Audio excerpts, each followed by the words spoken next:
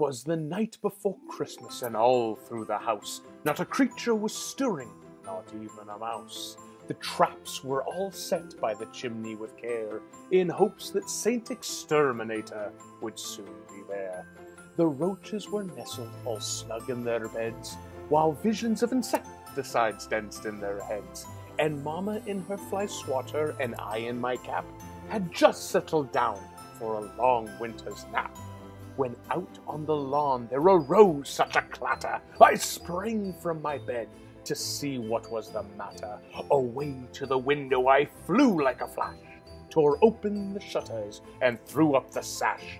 The moon on the breast of the new fallen snow gave the lustre of midday objects below, when what to my wonder my eyes should appear but a miniature sleigh and 8 tiny spiders there, with an little old driver so lively and quick, I knew in a moment it must be Saint Tick.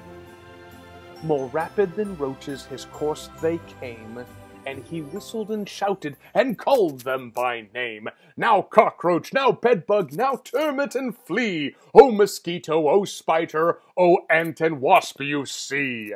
To the top of the porch, to the top of the wall, now dash away, dash away, dash away all. As dry leaves that before the wild hurricane fly, when they met with an obstacle, mount to the sky. So up to the housetop the coursers they flew, with a sleigh full of traps, and Saint Exterminator too. And then in a twinkling I heard on the roof the scratching and scurrying of each tiny hoof. As I drew in my head and I turned about, down the chimney Saint Exterminator came with a bound.